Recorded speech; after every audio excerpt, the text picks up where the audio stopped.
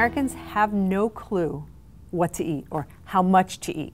And we have been trained to eat heaping amounts of portions. So how do we teach them that portion size really matters? Well, we just simply eat too much, and that's why we have a problem with obesity. I mean, if you look at the French, for example, although that's changing, honestly, they really have healthier eating habits. So it's what do they do differently?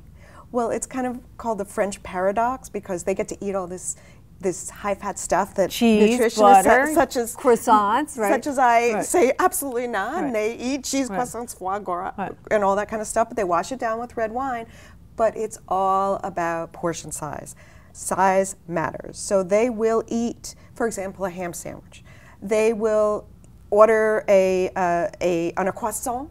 Not a croissant, that's all butter. They actually don't eat croissants. Baguette. And a baguette, thank you. So which is, by the way, white bread, carbs. Hello, we don't eat that here, but over there, they'll get a baguette with a sliver of ham, okay? And then mustard instead of mayo, and then maybe vegetables on there, and walk around and eat or sit down and eat and enjoy their delicious, beautiful white bread baguette sandwich. Here in the United States, we'll order a ham sandwich. First of all, we're eating it in the car, shoveling it in while we're driving, not sitting down enjoying it.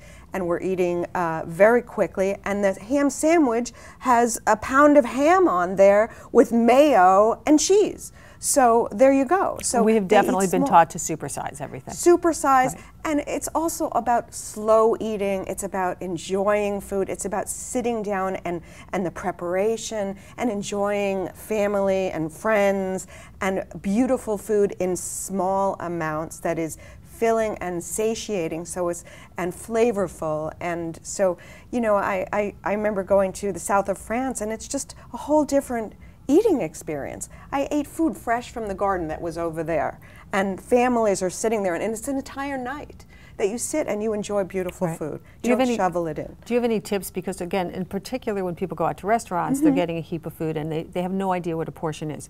Do you have any tips for how to know how much protein, like, you know, a protein should be? Well, nutritionists typically say a deck of cards is the size of protein, but just know that if you're going into a restaurant, they're giving you too much food.